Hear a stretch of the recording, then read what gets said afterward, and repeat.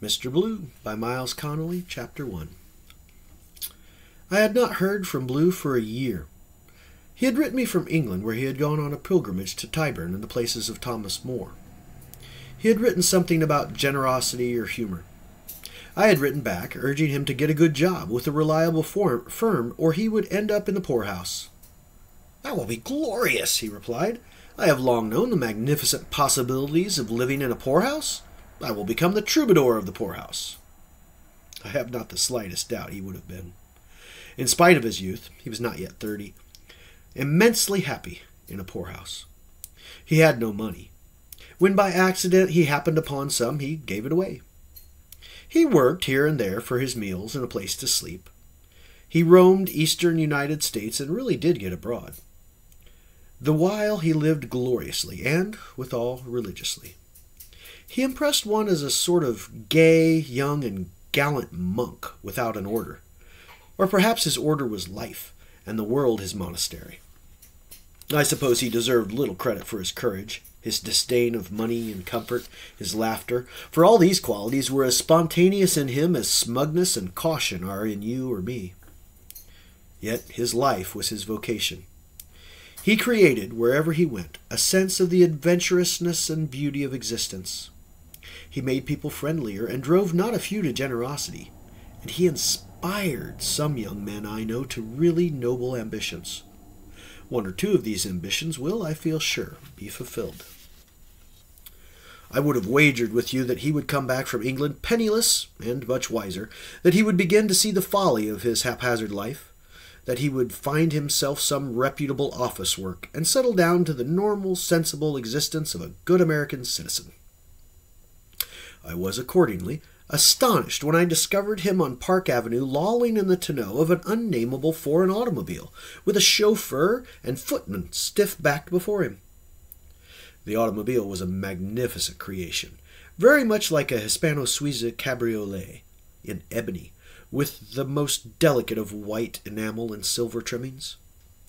The chauffeur and footman matched, even to the silver, the decorative scheme of the car. Blue lay deep in gorgeous pillows which were massed against the dark upholstery. He looked for all the world like a child in its first fine robes, in its first fine baby carriage. His eyes were bright. I could see from his lips he was singing perhaps some flamboyant song of his own making. The car had rolled by when Blue caught sight of me. I was too astounded even to salute him. The car came up to the curb. Blue slid out to the sidewalk, kicking 3 blue and orange cushions to the street. They lay there, huge swollen flowers in the dirt. He looked like a college boy on a holiday. "What do you think of it? It's my own idea," he broke out. "What?" "The automobile." And this was his greeting after a year. He had come over the road from Boston and hired, so far as I could gather, the entire Ambassador Hotel. Wouldn't I stop in for a bit to eat? I stopped in for the bit which was served with candles in his own private rooms. He had a whole corps of waiters for the two of us and a major domo to run the show. "Well," he was laughing at me from a lounge in the drawing-room afterwards, "what's your guess?" "Crazy?" His eyes twinkled. "No, not that." "I give up. Behold a plutocrat. An uncle who made a fortune in Romanian oil left me $5 million. Sure enough, Blue had become a millionaire, although I found out afterwards that his fortune was $2 million and was left him by a cousin. He had made it in Australia, where a great deal of it was in real estate and sheep holdings. Blue promptly turned every possible investment into cash, which he kept on check in numerous banks. He had a little library case of these checkbooks and was very proud of them. "I have more checking accounts than anyone alive," was his happy boast. I believe he did. One day I counted 63 of these books on 63 different banks. It is remarkable what a man can do with money.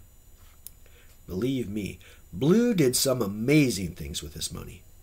He bought 3 or 4 palatial houses and filled them full of run-down servants. He used only one of the houses, but he always saw to it that the servants had a good time. He bought his favorite mansion from an old Boston aristocrat, bought it with all the furnishings. It was overstuffed when he took it, crammed full of lumpy, useless furniture and atrocious pictures. Blue remedied all of this by doubling everything. That is, if a room had 10 chairs, he ordered 20 put into it. If a room had 6 pictures and 2 tables, he saw to it that there were 12 pictures and 4 tables. He carried out the former owner's designs to an amazing absurdity. The pleasure of being around where so much money was thrown away drew me to Blue's company. At first I remonstrated with him, for I had the old-fashioned idea that money is something you treasure or use to acquire more money. It had never occurred to me that money was a handy medium of exchange. Blue, with his usual intuitive wisdom, knew all this. He exchanged money for everything possible. He exchanged it with the poor for their delight. He exchanged it with the helpless for lighter hearts. I thought at one time he was setting a bad example for other plutocrats, but the fear was unfounded. Nobody imitated him. I came upon him in his library, lying on the floor with his checkbooks and a heap of marked papers around him. He was evidently in great glee. "I've spent just $900,000 in 8 months," he announced, leaning back, his arms as stiff braces behind him. He was exultant. I found out afterwards that he had spent somewhat over $1 million. "And believe it or not," he continued, "I have $1 million left." He built a little factory for the manufacture of toy balloons. Colored toy balloons were one of his greatest passions.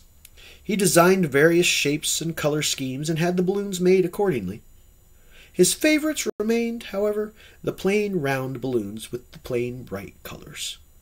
He would go out into the hills with hundreds of these balloons, and, lying on his back on some high crest, set them off. He made up little ditties to sing with the launching of the balloons.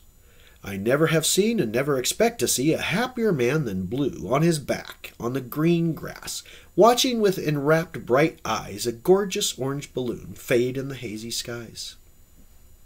Sometimes, when the wind was toward the gas house, he would attach a small bill, perhaps of $50 or $100, to the balloons.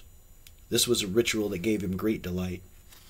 On other days he would paint in contrasting colors, rhyming couplets on the balloons, and send these too off into the skies. I suppose Blue had a purpose in all this business. He struck me sometimes as being suspiciously naive. He had the boyishness of the true mystic. There were those who thought him crazy. Whether or not he had a purpose, he certainly succeeded in producing a very definite effect on me. I have always been extremely fond of money. There's no question about a man's best friend being his bank book. And yet I must confess, this madcap Blue put the stuff in a rather bad light, and made one feel that making it was a ridiculous and nonsensical business. I suppose it is a bit foolish to spend the few years one has here accumulating any commodity. But then a man wants comfort and the things money can buy. I told Blue this once, and he laughed until I felt uneasy. "My dear boy," he said to me, 10 years his senior, "my dear boy, it makes no difference what you want or what you do." "What do you mean?" I queried. "What I said," and he laughed again. I was in New York for a few months. When I returned to Boston, I made a call.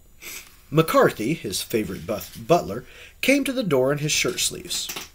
I missed the usual ornate uniform. I knew something was up, McCarthy told me. Blue had given away the last of his money, sold all his effects, paid off all his help, and disappeared. I had a devil of a time finding him. A month or so later, autumn it was, I was tramping across Boston Common when lo, before me, bareheaded, hands in his pockets, kicking up the leaves, is my friend Blue. I took a delicious pleasure in trailing him as he slouched along. He had on a suit of clothes which was either very cheap or very expensive, a hempen effect. I discovered later that the suit was made by Mr. Blue himself out of the substance of 3 burlap bags. It struck me as being an excellent idea. I followed him up Beacon Hill a block. He took a couple of turns and stopped before a house that might have been owned by one of the Adamses, one of those flat, naive affairs with a white door and a shiny brass knocker. It turned out to be a former residence of the Episcopal Dean of St. Paul's, and now was run as a decent lodging-house by a large German woman. Before Prohibition, it enjoyed an honest reputation, even among the ancients, who, unimportant though they are, still hold on to this citadel of Boston's glory. But since Prohibition, there are few of us whose reputations have not suffered. Blue turned the doorknob. I touched his arm. He looked casually around. He smiled, as if he had left me an hour before. "This," he said, "is the only place in Boston for a man to live in." I looked him over carefully. He was exceedingly thin and a bit haggard, though his eyes were as luminous as ever. I asked him about his lost grandeur, his money, his establishments. He looked at me with that childlike look of his eyes straight at you, but out of focus by yards. "Come up," he said. I went up. His quarters were in the attic. The furnishings of the room consisted of one bed with straw sticking out of the mattress, one chair, and an oil stove, which, I imagine, Blue used for cooking, though I could see no signs of food. Perhaps Blue didn't eat any more. I was quite willing to believe anything.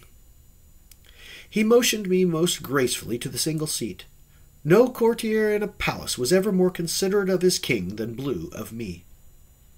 After a while he began to laugh again. He stood before me, 6 lean feet of him in his burlap bags, his arms folded, twinkled at me, grinned at me, and then, what's your guess this time? Crazy again. I said this, but I didn't mean it. He had many of the marks of insanity, but somehow he gave you the impression that we were all crazy and he alone was sane. He seemed to have such a simple purpose in his life, and succeeded so well in being very noble and very happy that one hesitated to judge him. After all, there are few things, except perhaps accumulating money and real estate and a little glory, that mean as much as being very noble and very happy. After a substantial bank account, I can think of nothing quite as important as happiness. One has to give him some credit. He laughed at my guess. I mentioned again the fortune he had thrown away. He held up his palms prohibitively, as if he didn't want the subject mentioned. Those millions were a trial sent to me by my Lady Poverty. He bowed politely, as if to stress the sincerity of his words. He changed the subject. "Don't you love it here?" I could not summon much enthusiasm. "It would be better, wouldn't it, if you could see the gardens, or the State House, or the river?" He was a little hurt. "Look!" He pointed toward a small skylight. "Didn't you notice this?" I hadn't, particularly. He pulled his bed over until it was directly under the skylight. He threw himself hastily on it. "Watch!" he cried. "Watch!" He looked up through the skylight. I looked. It was nothing much, a bright square of blue sky with strings of clouds slipping across it. Isn't that glorious? At night I lie here and watch the stars fill the frame. One of these nights the moon will be there for me. I can think so quietly with my eyes on my own piece of sky. I was saying to myself last night how I didn't have any property, but I did own a piece of sky. It's odd how the window makes you think you are all alone with its frame of stars. I mentioned how Hans Christian Andersen used to sleep in an attic with the stars similarly above him. "Andersen would have made a beautiful Catholic," he said. I could not see the point, so I held my peace. He began to talk intensely, brilliantly.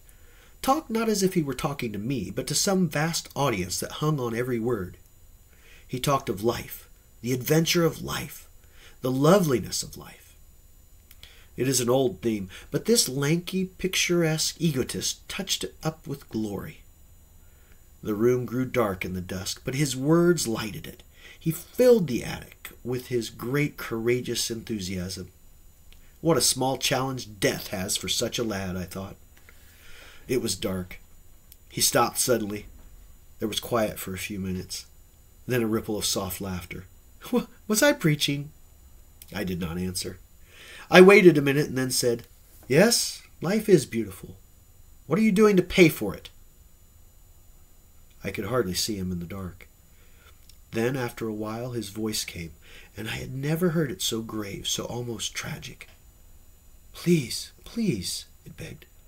"What can I do?" I wanted to give him the old advice. Go to his confessor. But any advice seemed so futile when given to Blue. Instead, I took my hat and slipped downstairs. I felt he would like to be alone. It was still dusk in the street.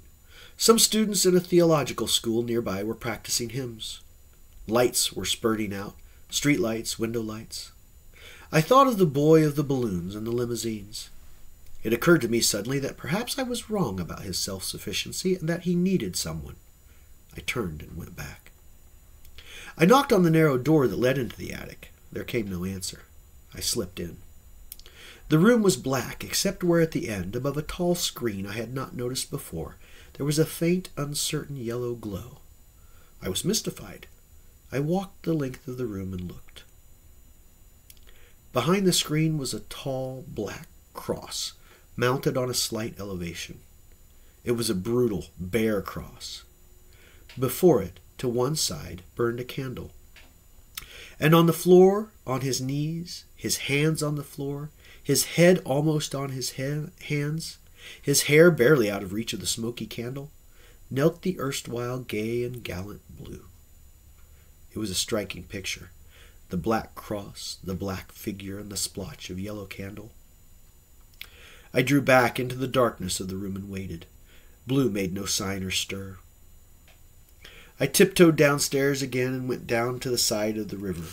It was cold there, and clear, and immensely open.